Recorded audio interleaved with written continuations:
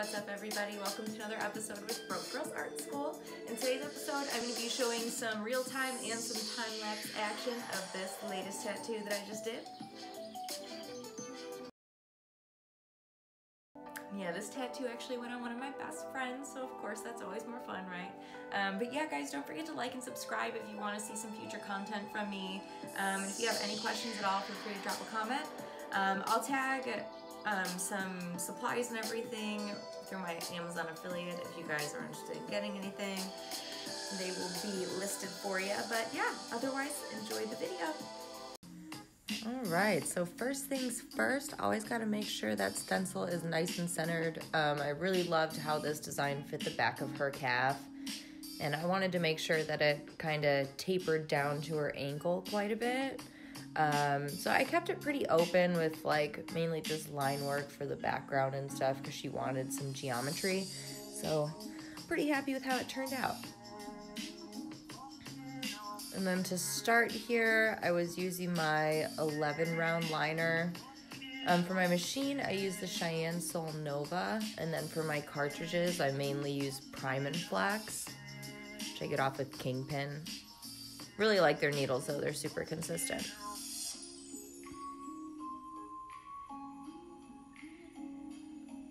So here is still with my 11 round liner.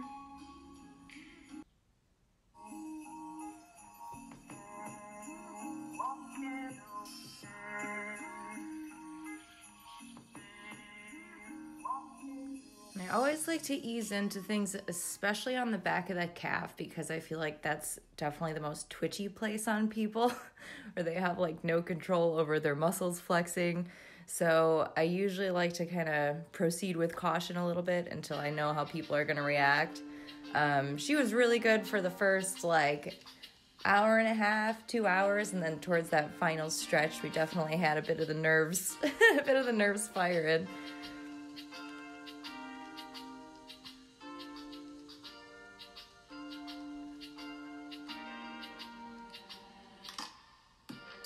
Yeah, I don't have the back of my calves done yet, but I've never heard good things, pain-wise.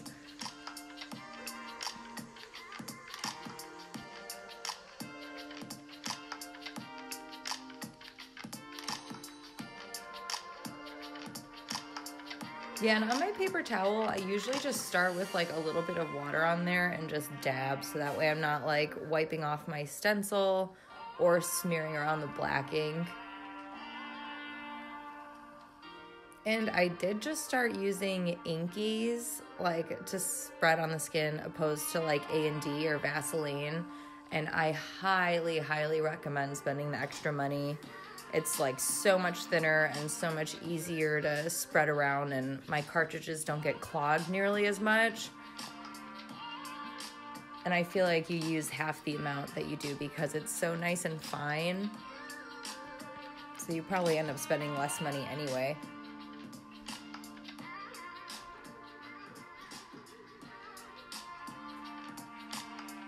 Here we are back to the time lapse. So yeah, all these like circles in the flower of life, I am using my 11 for, and same with those few lines I have at the bottom so far. I'm gonna be going in, I'll usually take like whatever liner I think I'm gonna be using most and like knock out most of the lines in the piece with that size liner, and then I'll go back in either with, you know, my bigger or smaller ones and just kind of chip away that way.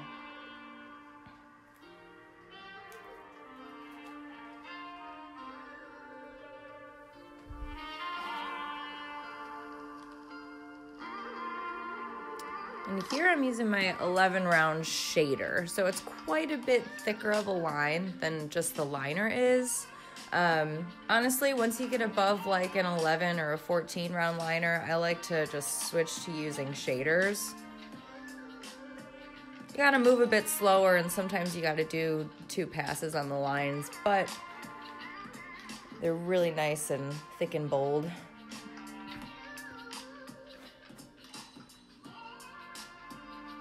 Yeah, another thing with Prime and Flex, they have very good round shaders. I usually never have a problem with like ink flow. They work pretty darn well for me.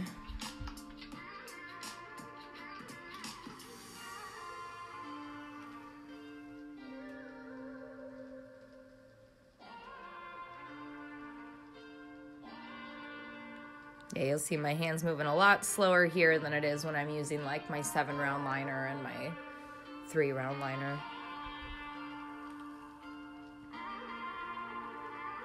I usually run my machine, I have a critical power supply, and I usually run it at 10.3 volts for most of my liners, and then when I get down to like a 3 or a bug pin 3, then I'll just put it down one notch to 10.2. Just because those slice into the skin so much easier.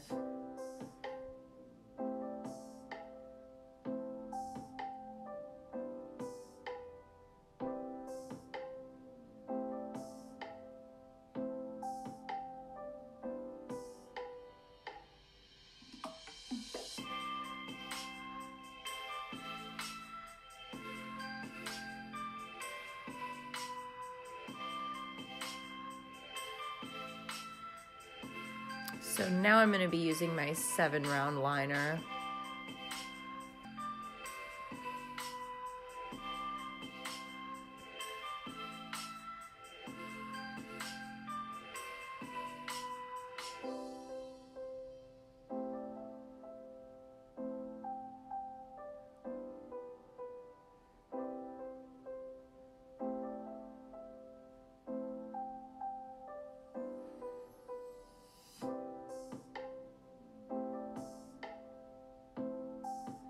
Yeah, guys, it's really important with line work to keep the same depth and to watch the angle that you're going in with your needle.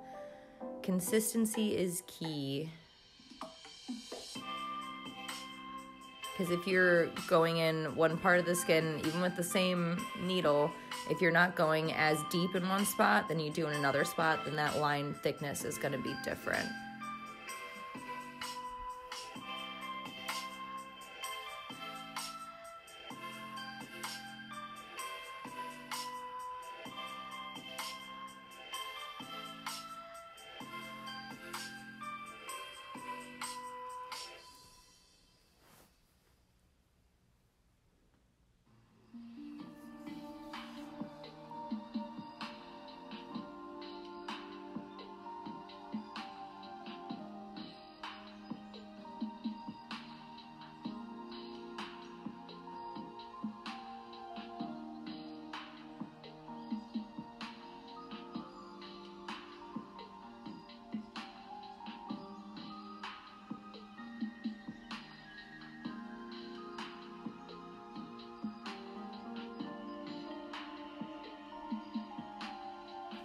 Yeah, I definitely recommend taking your time with line work. I mean, I physically can't move that fast with this machine. I'm sure if, you know, when you're using a coil machine and stuff, you can move a lot quicker and still punch those lines in. But yeah, with the Cheyenne, it's not as heavy hitting.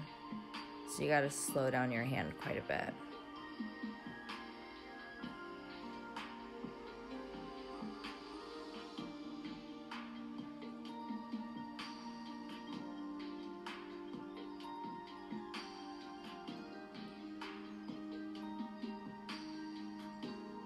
Yeah, and for this pointillism, right here is my 7-round liner, and I'm only going to be using that in the more saturated, like, dark area, and then when I go to spread out the dots, you know, higher up, then I'll be using my bug pin 3-round liner.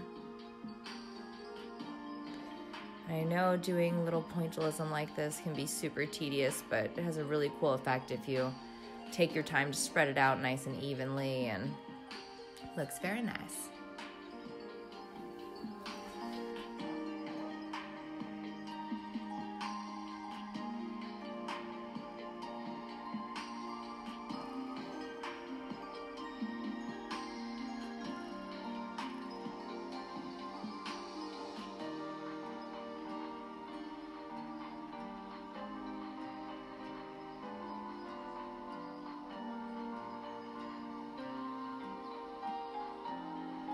And I wanted to create a little bit more dimension with the design than just like putting the skull in front of the geometry. So I tried to bring a couple of the lines and aspects of it to be in the foreground, to be in front of the skull.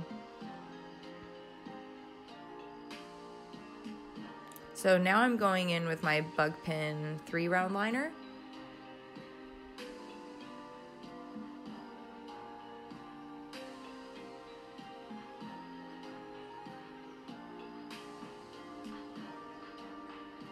Yeah, and I wanted the little like cracks in the skull to look really organic, so you'll see I'm moving my hand up and down quite a bit, just these little ticks up and down to give it more of a realistic feel.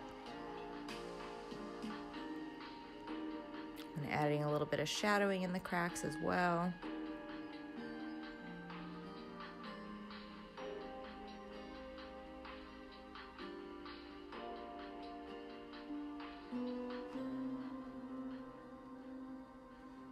Yeah, I feel like most of the time my clients think that my tiniest needle is way more painful than my big fat needles.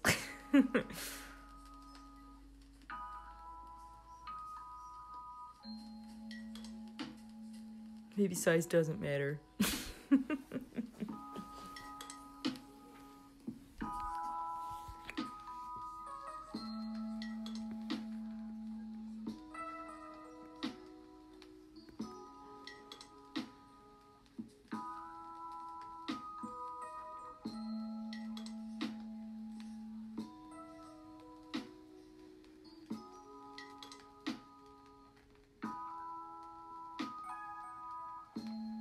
So for a lot of the shading in the face, I actually used my Bug Pin 3-round liner. I like doing that for like small areas that I want to have like a bit of contrast in and different values. I feel like it gives you kind of like ultimate freedom with how much detail you can put in.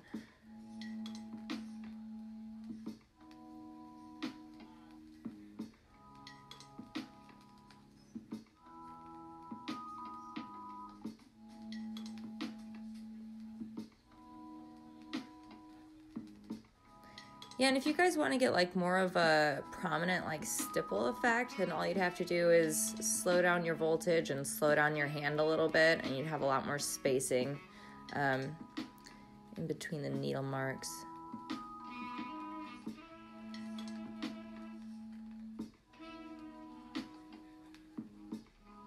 And I'm just staying at the very, very surface of the skin, so I'm able to go over it so many times without it getting irritated at all. But still getting those nice shadows. You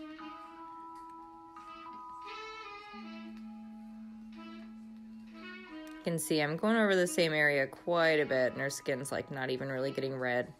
Of course, a little red, but it's important not to chew up your clients.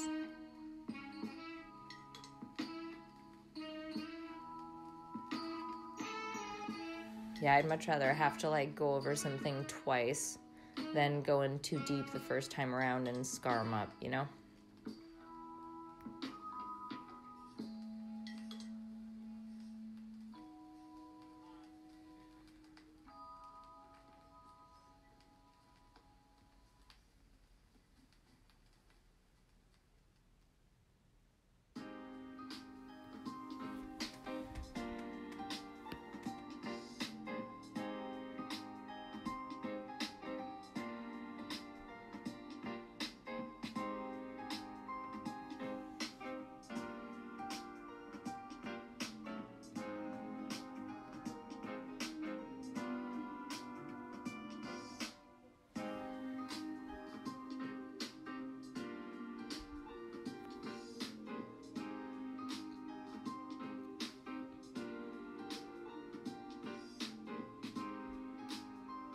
So now I am using my Bug Pin 7 curved mag.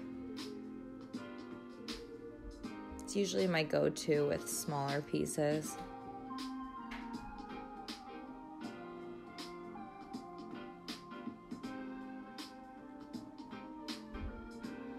So usually when I'm doing black and gray shading, I'll like pull the ink in two directions. So here I'm going in from the outer line and kind of dragging that gray wash in, and then later I'll go down and go in the opposite direction to smooth it out a little bit.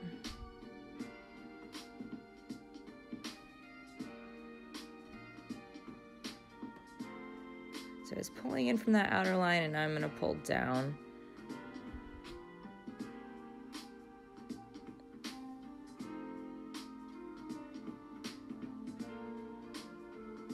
A A lot of times I'll like to go in with like a mid-tone gray wash first, and then I'll go in afterwards and maybe add in some like heavier blacks and accentuate my darker areas.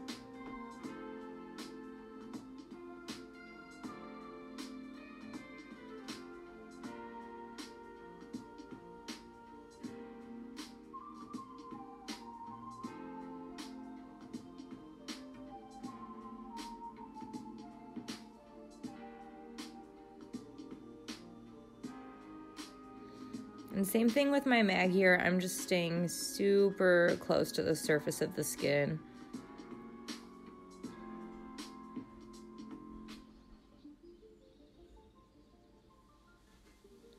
Black and gray is definitely a lot less aggressive than color packing.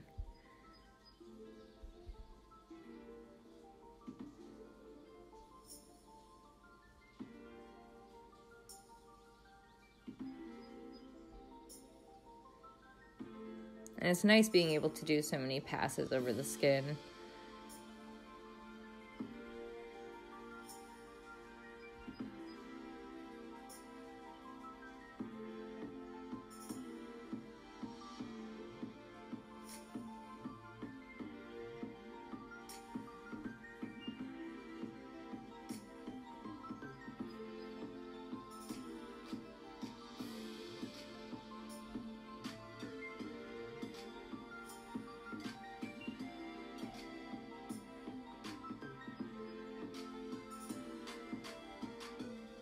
Just always keep in mind the direction that you're pushing your mag. The direction that you do your shading is really important.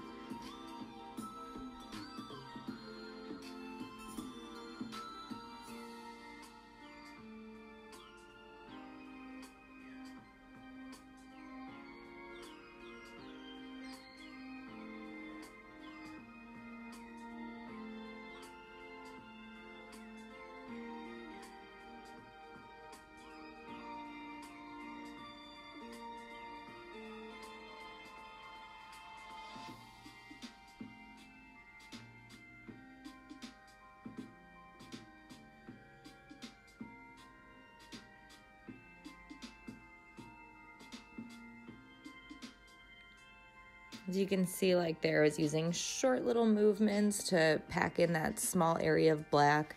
Like I said, got to take advantage of your contrast. And then just kind of smoothing that out with some nice long strokes.